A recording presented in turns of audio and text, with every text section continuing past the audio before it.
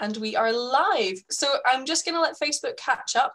There's, as you know, there's always a delay between what's happening in Zoom and what's happening actually in real life. So I'm joined with Diane Brown from Diane Brown Coaching -FitBee.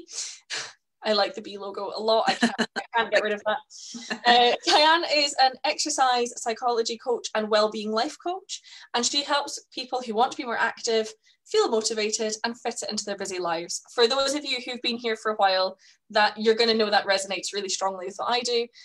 When Diane and I have been speaking, we've come across so many areas of our interest that overlap, but then we've also got quite different expertise as well. So I really wanted to invite Diane in to talk to you a little bit more about the psychology side, which is, that's where she is amazing. So yeah, this is Diane. Hello, and thanks so much for inviting me. It's really nice to be on here. I'm just excited about having company. I think you know, first day of lockdown, doing a joint Zoom is exactly what I needed. Oh yeah. So I'm going to start off with a question that I'm sure you get asked all the time. Why is it that we can have a really amazing plan and then we just don't follow through? Why is it that our good intentions often just fail to translate into any meaningful action? Yeah, okay, so good question. So the first thing to say about this is it is extremely common and it is completely normal, because often what happens when we have these good intentions and we don't manage to follow through is we can feel quite bad about it and beat ourselves up. And so it's really important to know that it's a really natural, normal thing. And if anything, it's probably more normal than being a person that just gets on with it really easily without any problem. That's good news. So hopefully that's reassuring. And just to try and explain a little bit about why that is. So when you're setting up, say, some kind of fitness plan, some kind of fitness goal, you're trying to make a change. You're trying to make a change to how you've done things before. And we don't really like change. Some of us think we do, but instinctively, it's not something we really like. And our minds will resist it. They'll resist it because our minds want to protect us. They want to keep us safe. And what keeps them safe is doing the same thing we've always done, that they know how that works and they know what happens. When we try to make ourselves do something different, there's a primitive part of our brain that goes, hang on a minute, what's all this about? Why are you wanting to go off jogging down the street when you could be staying nice and safe and warm? And this is new. We don't trust new. Yeah, and I'm sure lots of people have had that flash through their minds, like, why am I going outside in the cold and rain? And it, you know, if you think back to sort of, you know, prehistoric times and things, and you wouldn't, would you? You'd stay in your cave with your warm fire. You wouldn't go out in the cold and wet deliberately. So actually, rather than beat ourselves up about it, we can recognise that that is a natural instinctive thing that's built in there. And in terms of exercise psychology, this thing where we have an intention, we set our good intentions and we don't manage to follow through, it's so common, there's a term for it, and it's called the intention action gap. And it is literally the gap between setting an intention and following through with the action. So it's actually been quite well studied and well understood. I feel this. Because I'm sure, I mean, I'm sure so many of us, I mean, I particularly, this last week, coming into lockdown, so I don't know where you guys are in the world, where you are in the UK even, because obviously we've got massively different, sorry, Frankie, who's one of our members of the group, is just like, caveman brain is my favourite. Yes, Frankie, love caveman brain.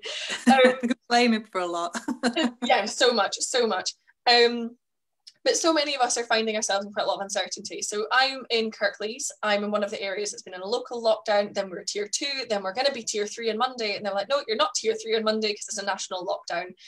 And there's been quite a lot of, you know, mental load around that. And I personally have just flatlined in terms of my level of energy. So I've been struggling with motivation. And I know I'm not alone, because I've seen it in my clients, people I'm speaking to, everything. So is there anything we can do to help ourselves feel more motivated? Obviously, extenuating circumstances just now, but let's face it, motivation is never off any fitness, wellness, psychology, exercise person's coach's mind. Yeah. How can we feel more motivated? Yeah. Okay. So motivation is a really big area, and there's actually quite a lot we can do with motivation, I think, is the really good news. When I went and studied my sport and exercise psychology, I went and did a postgraduate certificate at Leeds Beckett University fairly recently to do this. And the reason I did it is because I really wanted to understand the science and the research that's been done around this, to see if there was, you know, evidence-based research to back up how we could make ourselves more motivated. And I was kind of going hoping there might be something, and what I found was quite a lot. So I was quite pleased and quite surprised. So I wouldn't have time, obviously, today to go through everything because it's a big area, but I can just touch on a few things. Motivation actually runs on a scale. So there is extrinsic motivation, which is when you're being motivated by quite external forces, through to intrinsic motivation, where it's really coming from inside and it's really you that wants to do it. And what the studies have shown is that when we have intrinsic motivation to do something, so if I put this in exercise terms, you know, I really want to go out for a walk just for myself, I don't care what anybody else thinks, it's just for me and it's going to make me feel good, and we have that intrinsic motivation to do that, that makes us much more likely to do it and much more likely to keep it going long term. Whereas someone extrinsically motivated, and this is where I will bring in, apologies for this, Shona, with you being a personal trainer, but I will bring this in, something like a personal trainer or a fitness class or something like that. If you're using that in a way that you want that person to make you do it, that is extrinsic motivation, because you're not doing it for yourself. You're trying to use an external force to make you follow it, and that's the difference. So there's a whole load of work you can do around what's motivating you, but also understanding your motivation as well, because you know, you might be sat there thinking, oh, I always need somebody to make me do it, otherwise it doesn't happen. Well, how far have you explored your real reasons to want to get fit and healthy, and what it means for you and your life? And what I do with my clients is we go through a process of understanding more deeply what it means to them and what it means to them personally. And that helps you tune in more to your intrinsic motivation and the things that are going to help you keep it going through the tougher times, and not just that, you know, somebody else is asking you to do it. That is really interesting, and I love the kind of the shout out about personal trainers, because I know so many of you, that is why you come to me initially. And I was speaking to Diane just before this this session actually, about kind of what that means, because it sounds ridiculous, but I almost don't identify as a personal trainer a lot of the time, but sometimes I do in very arbitrary ways, and I don't feel like I fit the personal trainer mold. And we were talking about the fact that I do want my clients to kind of outgrow me and do things for themselves, for it to become an intrinsic thing. And some of you might have noticed that the first few sessions I do with you, if you've not signed up yet, ignore the bit I'm going to say after this, but the first few sessions we do are all about feeling good and making it somewhere that you're really motivated to come along to. So you're not coming along because I'm there, you're coming along because it feels really good for you. Then we might up the ante a little bit later on, but you know, no one needs to know. So yeah, that's really interesting. I really like the distinction. I'm going to just throw in a curveball. So there's this really interesting kind of framework. It's called the 4 Tendencies by Gretchen Rubin. I don't know if you've come across it before. No. So basically, it looks into how you're motivated to do things and stick to your plans. And there's 4 different kinds. So you pay attention to internal and external, you pay attention to internal, you pay attention to external, and you pay attention to neither. The neither are the rebels, and there are a few rebels in this group, which I find quite entertaining. You know who you are, and I bet you're smiling about this. I very much fit into being an obliger. So when I've gone through this process, I am far more motivated by external things. So I'm more likely to turn up on behalf of someone else than myself, which is quite interesting. I don't know if you've got any thoughts on that. I'm going to send you this so you can look at it anyway. I have any thoughts just with that summary? It's interesting, and it sounds like a model that's, you know, useful for, you know, putting some structure and helping people understand where they feel they sit in terms of the motivation. But one thing I will say that I picked up on there is we can have a tendency with these things to put ourselves in boxes and feel like that's where we belong and that's where we have to stay. But actually our mind is very capable of shifting our perception. Mm-hmm. And sometimes we're sat in a box and we continue to sit in a box because we're reinforcing our own beliefs about ourselves. Yeah. But there are ways that you can shift your perceptions. And even for you, Shona, that, you know, you say you feel like you're quite externally motivated, and yeah, I totally take your word for that. But I suspect that if we had a little dig down and I really questioned you about it, we would find intrinsic motivation in there. It may just be that that's not top of your mind so much, and you're seeing more of the external motivation side. Quite possibly. And I find that really reassuring, because I'm sure the folk in my group and in your group will be on the same page, that I want to be better at showing up for me.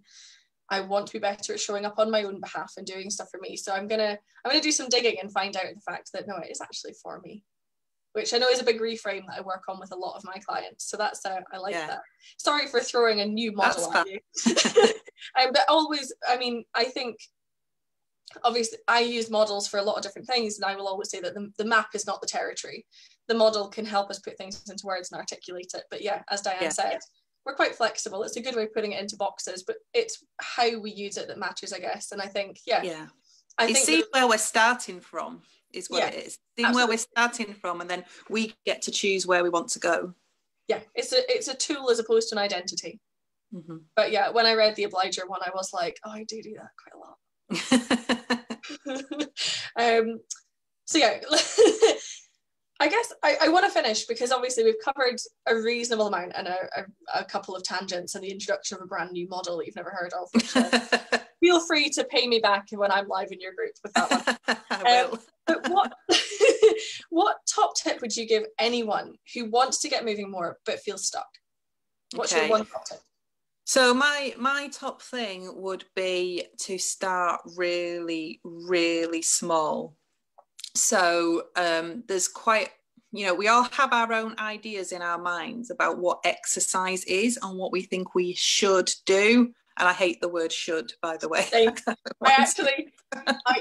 Should is one of my and what happens, and we're kind of our own worst enemies. We set ourselves up, and the more we want to push ourselves, the worse this gets, in a way, because we set ourselves up of, I'm going to do X, Y, Z. Let's say it's a 30-minute run or something. Maybe we used to be able to run for an hour, and now 30 minutes is a challenge. So we think, well, 30 minutes is less than an hour, so that I'll do that. But actually, if it's ages since we've really done any exercise, we don't have to run 30 minutes. We don't have to run 20 minutes. We don't have to run.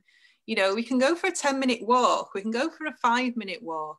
In terms of exercise psychology, it's about building the habits and the routines to start seeing yourself as the sort of person that wants to get out and do some exercise. And you can begin to do that with really, really small activities.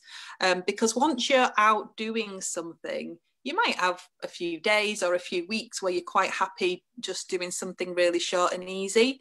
But once you get accustomed to that, you will feel like, I could just go a bit further, because it'll feel more normal, and it'll, it won't feel so hard. We don't have to make it hard. Why do we have to make it hard all the time? We can start really easy, even, choose something you think is quite easy and then half it, and then make that your plan. And you will find it much less likely that you'll resist it, because it's not such a difficult thing you're trying to make yourself do anymore. But in the long term, it's helped get you started towards building up. I love this more than you can imagine. I give people 2 minutes worth of stuff to do sometimes. I'm like, this is 2 minutes. Do this. This is all you need to do. Just get into the habit of doing that. My top tip, if I don't want to train, I just roll around on the floor. I'm just so a really nice sequence is where you start, you've got everything stretched out, and you just roll to the side, curling in, and then you come back and you come out, and we don't stretch out this way very often. And you just go side to side, and you can just add things to it. You can straighten a leg, you can straighten an arm, and more often I might do that later. I'm not rolled about on the floor for ages. Honestly, I spend a weird amount of time rolling around on the floor for a grown-up. I wouldn't have it any other way. But yeah, honestly, I totally have that as well. And I know that there'll be some of you who are watching this who probably think I'm talking about you, and I am a little bit, but it's with love. But I know so many of us are like, I should be doing this, that, and the next thing, and I need to do this, that, and the next thing. If we want like identity crisis, I'm, as well as running Cherry Tree, I work with Neola Wilby, who wrote the book on strength and conditioning for pole dancers, and I've not touched a pole in over 2 weeks. But sometimes things just have to wait, and we've got to start small, and we've got to do things that feel good, and we've got to make it super duper uber easy. And I think it's also, sorry, just to add in, it's also recognizing that doing the small thing is a big deal, and not to minimize it. And because we do this is a terrible habit we sometimes have as well. We sort of minimize, oh, you know, I only went for a walk, or I just went out for 5 minutes, and we're minimizing it. But it's a big deal that we've managed to make ourselves do it and get out there, and we need to recognize that. Celebrate it without caveats. You've still showed up, you've still done it. And actually, I don't know about you, Diane, but I do work with people a lot on setting goals, and some of the goals I give people are just show up. Yeah. Show up, give yourself the option to do whatever. So I have a habit tracker on my phone, and all I have to do is say that I moved. Like, I don't give myself any specifications about what that is. It's just show up and do something. And I think showing up, especially at the moment when so many of us are fatigued, shall we say, and don't necessarily have our normal options available to us, I think making it easy means we're far more likely to succeed.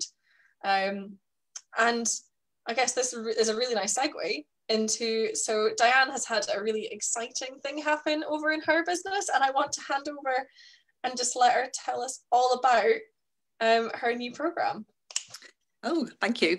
Yes, so I've just launched it this week, so it's quite exciting. So it's my Active Wellbeing Starter Course, and it's all online, and you follow it at your own pace. I'm very much a go at your own pace kind of person anyway, and it's the same with the course. And it's 5 30-minute sessions that helps you build your own active wellbeing plan. So we look at motivation, we look at time, finding time that you might not feel that you have, but I have ways of helping you find it. And we look at enjoyment, because I'm, you know, all about what we're doing to move our bodies should be about enjoyment. It's not about punishment, it's about enjoying ourselves. And we go through all those stages and bring it together. So you end up with your own active wellbeing plan, which is essentially an activity plan / fitness plan for the week. But the important thing about it is that you've built it around your own motivations, your own time available, your own likes and dislikes, your own needs, essentially. So it's designed to fit around you. And it is done from the principle of we need to start easy and then we can build up from there. So I've just launched that this week. It's £27. If anybody's interested, I can pop a link in the comments. I'll put in a link as a separate course. So I'm sitting here thinking I need this right now. Definitely. I'm going to, as soon as we're off this call, I'm going to get you to send me the link so I can sign up. I will. Brilliant. And it's in a Facebook group, and that's deliberate because I want to be on hand if people have questions as they're going through it as well. So although it's online and you could just do it standalone by yourself with no intervention if you wanted, I am on hand in the Facebook group. So as you're going through it, if you've got questions and things, you can jump in there and ask questions. That is just amazing. And for anyone who's listening, I'm sure you're picking out the same threads and similarities that Diane and I have seen. I have a feeling we're very much carbon copies in the amount that we want to be there. It's a little bit scary, to be honest. Yeah, I think we're like, the Venn diagram of interests is this, and the Venn diagram of specialities is this. Yeah. So I think it works really nicely. But yeah, so Diane is just awesome. I'm definitely going to come and check that out because, you know, I will say this again. I mean, some of you are on the Facebook page, you'll have seen the imperfect PT project that I'm doing on my Instagram, which I've not posted on for a few days because really imperfect. But that's all about the fact that I have technical knowledge, I've got skills, I've got experience doing this. Doesn't mean it always works. Doesn't mean I don't also want to reach out and get a hand sometimes. And I think, Diane, that course of yours, I think is going to become recommended, if not mandatory reading for every one of my clients. That's lovely. Well, they're very welcome. That is amazing. And I know that I am really excited about this because everything Diana said, I'm like, I agree, this is amazing. But I would love to hear your comments, your questions, anything. So if you're catching the replay, I should have said this at the beginning, so sorry anyone who is catching the replay. If you are catching the replay, let us know. Diane is in the Facebook group. She's going to be tagged in any posts about this. So pop in a comment and we'll be more than happy to help out, signpost you to things. And just really let's get moving, and let's keep moving, kind of no matter what the rest of this year and next year throws at us, I think. But easily, and without the word should. Without the word should, ban that word. That is amazing. Thank you so much, Diane. I don't think there's, I'm going to give everyone a little minute. So I think because of the time of day, most of the folk in this group are away off doing their proper jobs. How rude. Yes, probably. But as any questions come in, and I am going to be shouting about this because I have loved listening to your perspective and all this. It's stuff that I think about a lot, and it's really nice to have an expert in it come in and join me. So thank you so much. And we'll be back in January. So Diane will be coming to visit us again in January. So send us questions, comments, anything. Yeah, pile them up. Yeah, please. I'll have to bring back WTF Wednesdays just for that, so I can collect your questions. But yeah, lovely to have you here, Diane. And yeah, I'll let you get back on with your day. Great. Thanks, everyone. Bye. See you all later. Bye.